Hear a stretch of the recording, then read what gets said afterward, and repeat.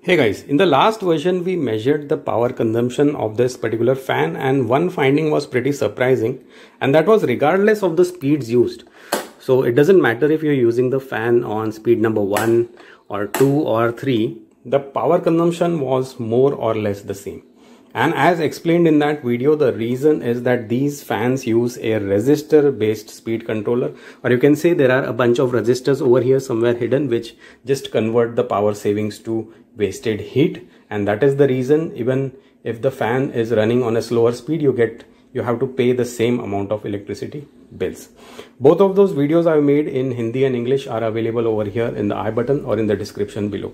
And today I'm going to present you a sort of, you can say, part 2 for that particular video. And today I'm going to teach you how to actually save power when you're using any kind of table fan or wall fan.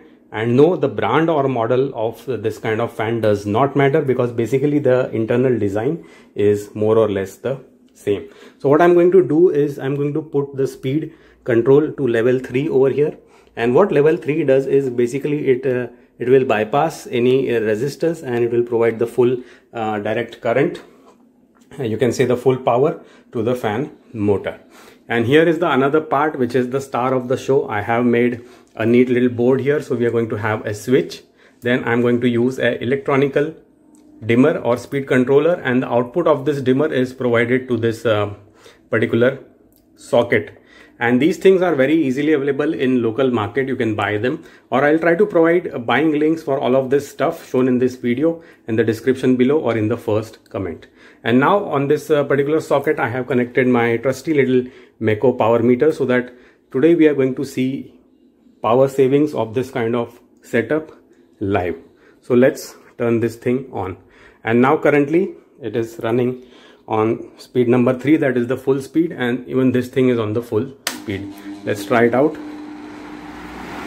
Okay, so the fan has spun up, and if I remember correctly, it was somewhere around 118, 119. Okay, so it is consuming 112 watts of energy, which is very high for this small little fan.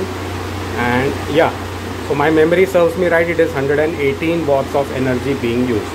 And let's start with the magic. The magic is over here. I've gone to speed number 4, and the power consumption of fan has dropped way down to just 56 watts.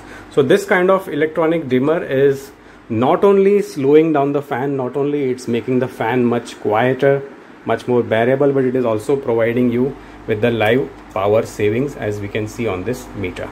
Let's also check the other parameters. For example, I want to check the voltage with this kind of dimmer is providing. So at speed number 4, the voltage being provided to fan motor is 145 volts. Okay, let's go back to the wattage and let's try a even lower speed. So this is speed number 3. And the best part of this setup is, guys, that it makes the fan really silent. I'm really annoyed with the loud buzz that these kinds of fans make, and now it's running very nicely and it's very well tolerable even while recording or even while making videos. And here the power consumption is really frugal. It is just 30 or 32 watts.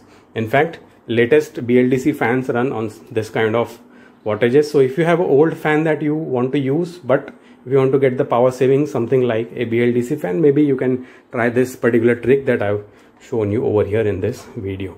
Now this is at 30, 32, 33 watts, and I do not recommend you go lower, because you know the fan is already quite slow and it might overload the motor.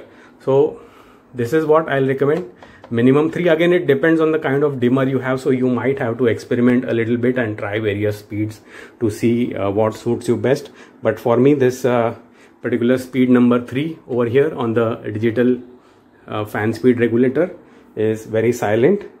The breeze is decent, and the power saving is also very decent. Alright, so in this way what we can do is we can overcome the problem with the resistive dimmers that these kind of fans have, and hence save the planet Earth, save a bit of energy. Alright, and if you are interested in seeing little useful DIY, something like this that we did in today's video, there will be a neat little playlist available over here. You can directly click on this card and check out different informative videos on similar subjects. So that's it for this little video, guys. Take care and have a nice day.